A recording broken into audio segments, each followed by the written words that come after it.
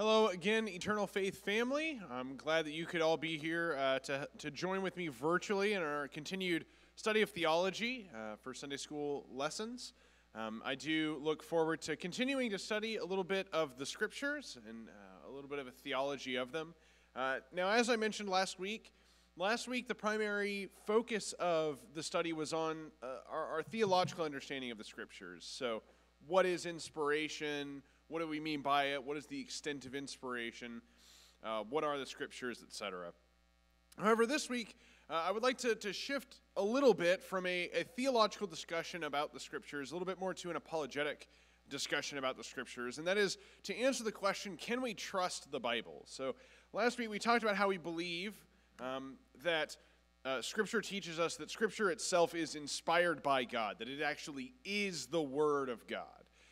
We believe that the Bible contains, throughout itself, it is the Word of God, that what you hold in your hand as the Bible is the Word of God. And we talked a little bit about why we believe that theologically, but now we must ask the question, 2,000 years removed from the latest writings of Scripture, how can we be confident that what we have is the inspired text that the authors originally put down? So, sure, on one hand, we might be able to concede that the biblical authors, what they wrote was the Word of God, but how can we be confident that this, what we have with us today, maintains the same level of integrity and the same level of inspiration as the Word of God? And so that's what we'll be talking about today. Can we be confident in that? And we'll be talking about the Bible a little bit more. So the first thing is slightly a review. I mentioned both of these passages last week. The first one is found in Romans chapter 15, verse 4. It says, "For everything that was written in the past was written for your instruction, so that through endurance and the encouragement of the Scriptures, we might have hope." So, as again I mentioned last week, this applies mostly to the Old Testament, that Scripture was written for your encouragement, for your instruction, and for your hope. And then, once again, 2 Timothy 3:16, all Scripture is God-breathed and useful for teaching, rebuking, correcting, and training in righteousness. And so, this is what Scripture says about itself. But again, the difficulty now becomes, can we be confident that what we have today is inspired in the same way as what Paul wrote when he wrote these letters? So the first question I think we should answer is, what is the Bible? And there's a lot of different ways that you can or a lot of different ways that you can answer this question, because there's a lot of different things that people will ask when they ask this question. So this question can mean a lot of different things, and so the answers are going to mean a number of different things. But first, just some facts about the Bible. So to begin with, the Bible is a collection of documents. It is not necessarily a document itself. It's more of like an anthology, if you will. The Bible is a collection of multiple documents. It's not just a single document, but you should think about it as a document with multiple parts and with other works inside of it. In total, there are 66 documents in the Bible, and we would call these the books of the Bible. Maybe it might be more helpful to think about them as their parts. For example, you have the Pentateuch, or the Torah, at the beginning of the Bible, which is the first 5 books. Then you have some of the historical books. You have prophets. You have the wisdom literature. You have in the New Testament, you have the Gospels. You have the Pauline letters. You have the other letters, etc. And so you can think about these as different parts that these documents all fit into. And so our Bible is a collection of 66 total documents that we believe are inspired by God. So how many years did it take to write the Bible? There's a lot of misinformation about this topic. Actually, I've heard everything from it was all written thousands and thousands and thousands and thousands of years ago, all the way to I've heard Jesus wrote the Bible. Both of those things are false. Jesus did not write a word of the Bible, actually. Not Jesus himself, the man. In total, it took over 1,000 years from the earliest book to the latest book. Most people would argue that the Torah, Genesis through Deuteronomy, was written between 1400 and 1100 BC, probably about 1500 to 1100 BC, and the last books of the New Testament were probably written in the mid to late 90s AD. So we're talking a minimum of a millennia to write the Bible. How many total authors? Well, there's about 40 different authors in the Bible, and that is just authors. That is the number of people who actually wrote things. There are even more people involved in the collection process. So, for example, the book of Psalms. There was a number of people that were involved in the collection of the Psalms and the organizing of the book of Psalms that were not necessarily authors. But for authors themselves, there are about 40 people who actually wrote the words in the Bible. And how many languages and which languages? Well, in total, the Bible was written in 3 languages. They're Hebrew, Aramaic, and Greek. Hebrew and Aramaic are very similar languages. They're Semitic languages. They're very similar to Arabic. They're obviously similar to modern Hebrew and a handful of other languages.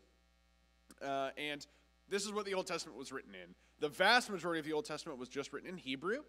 And then small parts of the Old Testament, a handful of the prophets, Jeremiah, bits of Daniel were written in Aramaic, which is a little bit different than Hebrew. And then the New Testament was written in Greek. It was written in Koine Greek, which was a very, very common language at the time. Many, many people learned to speak a little bit of it, and a lot of people learned how to write it and read it. And then what continents was it written on? And it was written on 3 different continents. It was written on Africa, Asia, and Europe. So in total, what is the Bible? The Bible is a collection of 66 documents written roughly over the period of 1,000 years, more or less. It was written by 40 different authors, including many, many more editors and compilers. It was written in 3 different languages, Hebrew, Aramaic, and Greek, and it was written on 3 different continents, Africa, Asia, and Europe. And so this is just a little bit of biographical information about the Bible as a book.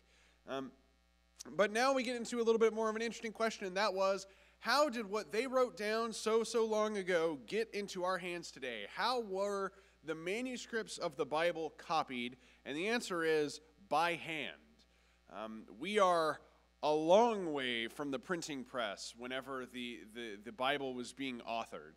And so the only way to copy anything back then was to do it by hand.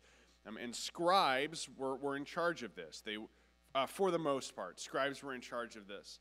And they would take, oftentimes they would translate word for word or letter for letter. It was not, they read a sentence and then they try to, yeah, okay, I kind of get what that sentence says, and they would write it down.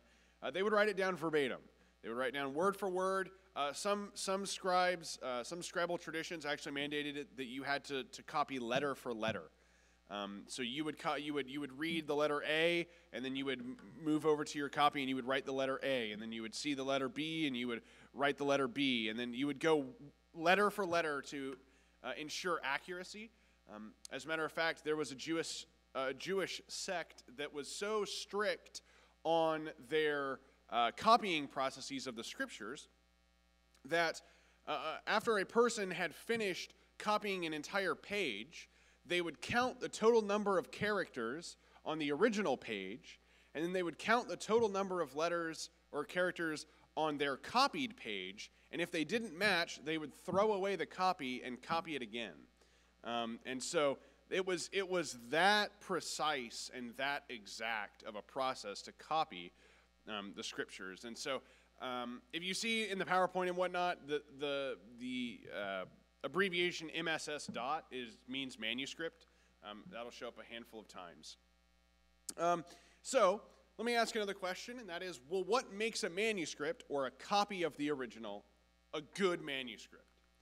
Well, the primary way that you can do that, or the primary way that you measure that, is you know that a book has a good manuscript tradition based on the date of the earliest manuscripts and the amount of manuscripts. So if you have a book that's roughly 1,000 years old, you're going to want manuscripts that are fairly close in date to the original writing of that book, and you're going to want more of them. So the more the better, and the earlier the better.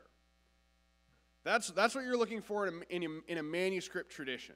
You're looking for manuscripts that are close to the original writing in date and that are numerous, so that you can kind of compare and contrast, make sure that these manuscripts don't heavily disagree.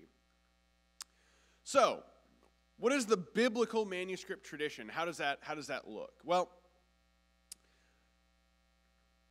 first, we're going to have to take a look at how does the Bible and its manuscript tradition match up with other ancient works, because, well, the Bible is a collection of ancient works, and so we need to compare it with other ancient works. Again, we didn't have the printing press. Printing and copying was not so easy. So how many manuscripts of the Bible do we have, and how early are they? Well, first, I would like to compare with other ancient works. So these are popular, oftentimes very famous works of history. The historians still study and historians still take a look at. And let's see how they compare with the Bible. So the first one is Tacitus' History of Rome. In total, we have 3 handwritten manuscripts, and they're from around 800 years after the original was written. So Tacitus was a Roman historian. He wrote about the history of Rome. As a matter of fact, a lot of our knowledge about the history of Rome comes directly from Tacitus. And we have 3 manuscripts, and they come from roughly the earliest 800 years after Tacitus lived and wrote the originals.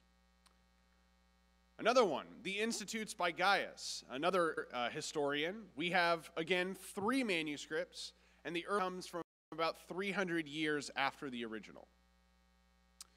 Next we have Thucydides, who was a Greek historian. We have 8 total manuscripts, and the earliest one comes from about 500 years after the originals. And then we have a name that some of you might know, Josephus, who was a Jewish Roman historian. We have 50 manuscripts from him, and 900 years after the original.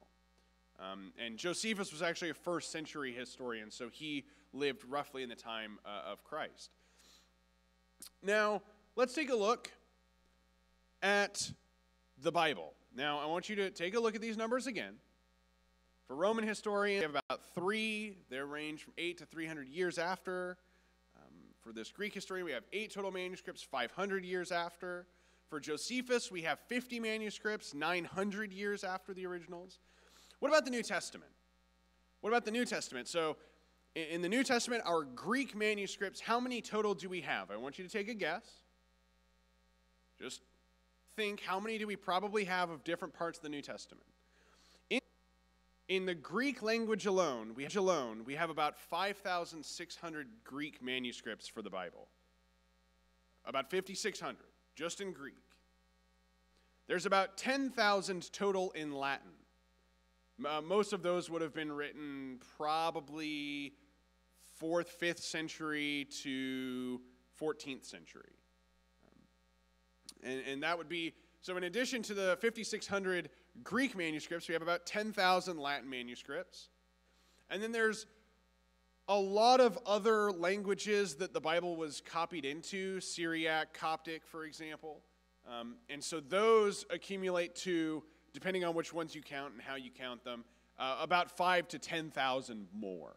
So for the New Testament alone, you're looking at a minimum of about 20,000 manuscripts. Now compare that again to our ancient historians, like 3. The most on our list was 50. So what about the Old Testament manuscripts? There are fewer Old Testament manuscripts, that is true, but there's still hundreds, like hundreds of New Testament manuscripts. It's not just like a half dozen, but we do have hundreds of Hebrew Old Testament manuscripts, as well as thousands and thousands and thousands of New Testament manuscripts, which ironically the New Testament is typically more harshly contested than the Old Testament when it comes to discussions about reliability of Scripture. But that's a discussion for another time. So as I mentioned earlier, there are two things that we really need to evaluate. We need to evaluate the number of manuscripts that a book has. We need to discuss the dates in which they were written. Now again, remember that for those, for these works of history, these secular works, 800 years, 300 years, 500 years, 900 years. What are we looking at with the Bible? How long after the original copies of the Bible, how long after they were written, do we have manuscripts? Well, the earliest manuscript that we have from the New Testament is called John Ryland's Papyrus, P52. And it is from anywhere between probably 120 and 140 A.D. That is probably around 30 to 40, maybe 50 years after the original was written.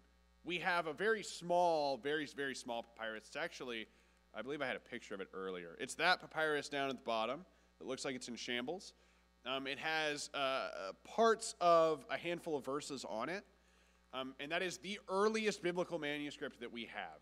And it is probably not more than 50 years after the original was written. And for the Old Testament, they range, depending on your book. For the Pentateuch, it's a little bit different than it is for the later history books, like Chronicles, for example. But these range anywhere from 200 to 300 years, which is still remarkable for the standard of ancient history. In addition to that, we have the Dead Sea Scrolls. And the Dead Sea Scrolls was a very interesting discovery by biblical scholars and archaeologists in the 20th century. Basically what happened was, in 1946, a series of caves were discovered that actually housed a lot of really, really old texts. Not all of these were biblical. Not all of the manuscripts that were in the Dead Sea Scroll finds were books in the Hebrew Bible, but a lot of them were Jewish history, etc. But what the Dead Sea Scrolls was a collection basically of the entire Old Testament. Now, I talked about earlier that there's like 20,000 New Testament manuscripts, but the Dead Sea Scrolls was one of the best for our reliability in the Old Testament as well. Because most of the Dead Sea Scrolls were written between 250 and 70 BC. So that's just a few centuries before Christ. And it contains manuscripts of almost the entire Old Testament. As a matter of fact, there are books in their entirety of the Old Testament. And these were not written much longer after the originals would have been authored. So prior to the discovery of the Dead Sea Scrolls, the oldest complete Old Testament, this is crazy, but the oldest complete New Testament that we had prior to 1946 was from 1008 AD. So the oldest Old Testament that we actually had a full copy of was over 2,000 years after the originals were written. But the Dead Sea Scrolls changed that, because the Dead Sea Scrolls were from 1,300 years earlier than that. I mean, well within a few centuries of the originals being written. And so what does this mean? Well, the biblical scholars and archaeologists compared what they found in the Dead Sea Scrolls from the 200s to 100s BC with that 1000 AD work, and they discovered that they were almost identical. As a matter of fact, there was over a 99% match in word for word. And so what that meant was that believers in the Bible could be a lot more confident in the reliability of Scripture because the copying process had lasted over 1,000 years with no major changes between these Dead Sea Scrolls and this codex that we had in 1000 A.D. And so what does all of this mean for our Bibles today? Well, first is that the Bible as an ancient document has way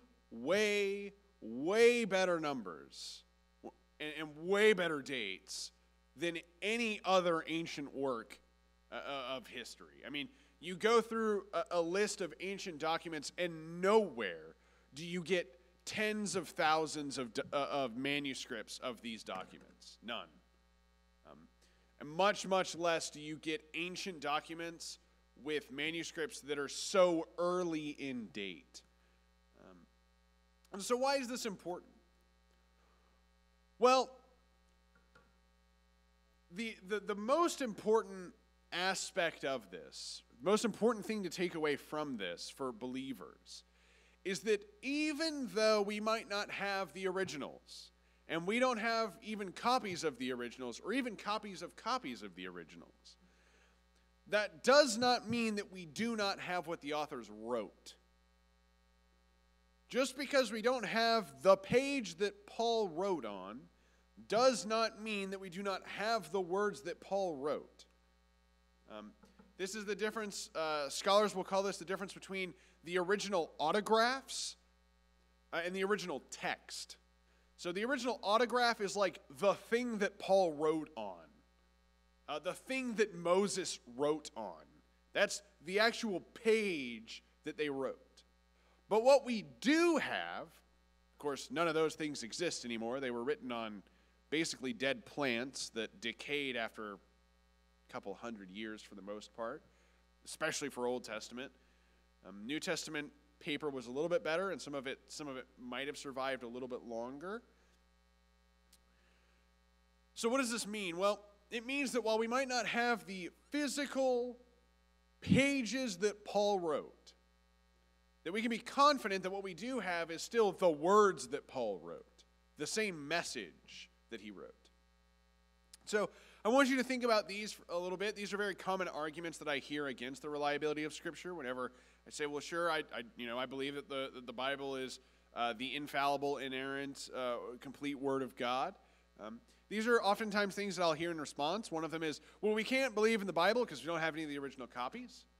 I want you to think about that for a second. Well, learning a little bit of what we learned about today, how might you respond to that? We can't trust the Bible. We don't have any of the original copies. Well, just because we don't have any of the original copies does not mean that we don't have what the originals had written in them. So we might not have the copy that is the original, but we definitely have the words that were in the original. And our very solid manuscript history demonstrates that. We have a lot of manuscripts. We have very early manuscripts. We have very good manuscripts. What about this? The Bible wasn't written until a long time after Jesus lived and the disciples. It was all just kind of made up later. I actually heard that most of the Bible was written 200 or 300 years after. This is simply just not true. There is literally no manuscript or bibliology.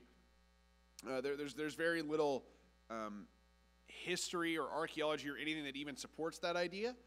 I think it's just a popular argument that people throw out there to try to stump Christians. It's not true. I don't know where that idea even comes from. As a matter of fact, most secular scholars will admit that nearly the entire Pauline canon was probably written before 60 A.D. And most scholars will admit that the Gospels were written prior to the end of the first century. There might be some contesting that, but the vast majority, even of non-Christian scholars, will argue that the Gospels and Paul were completed before the end of the first century. And so I don't know where this idea comes from. Manuscript tradition, church history, secular history all seems to imply that the New Testament was not written much after the life of Jesus. I mean, maybe decades after. Parts of the New Testament would have been authored not much longer than a decade or two after. But to say that it was written generations later is just patently false. There's no evidence to support that claim.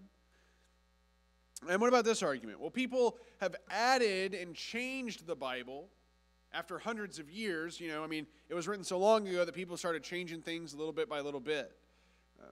The issue with this, of course, is that we have so many manuscripts from so early that if people were changing things in the Scriptures, then those manuscripts would have contradicted the rest of the manuscripts, and those that had been changed would have been thrown out.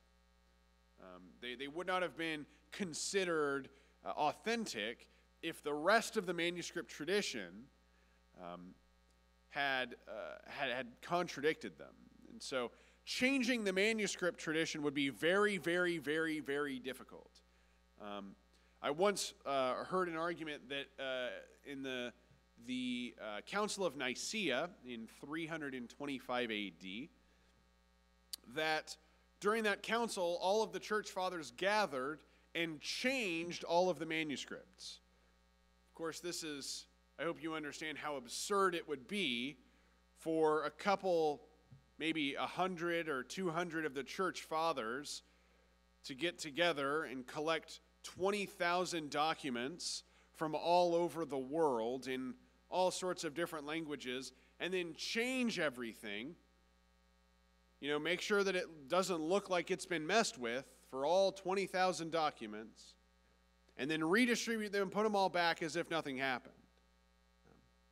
And so it seems impossible for such a feat to have occurred. And so the idea that people change the Bible hundreds of years later just doesn't seem feasible with the amount of early church writing about Scripture and the amount of manuscripts that we have. As a matter of fact, there was a study done not too long ago on the early church quotation of Scripture. And they said that within the first 200 years of the church, they concluded that you could actually reconstruct only from quotations. This is not from copies of the Bible, but from, for example, sermons, letters, early church councils, etc., things where the early church talked about Scripture, that you could reconstruct only from those statements the entire New Testament except for 7 verses. You could reconstruct the entire New Testament because the entire New Testament had been quoted within the first 200 years in writing except for 7 verses. And so I contend that based on the manuscript tradition, based on how the Bible compares to other works of history, that we can be very confident that what we have, what we hold in our hands, what we have access to with the manuscripts, is the authentic and original text that was written by the biblical authors. And so I hope that this has been a little bit helpful to each of you today. It's true, we don't have copies of the originals. We don't have copies of the originals. But that does not mean that we cannot be confident in what we do have. And of course, what we do have is a very, very, very solid manuscript tradition with very early and very numerous manuscripts in many different languages, found in many different places. And it doesn't seem possible to have just gone back and changed all of them, especially in the ancient world.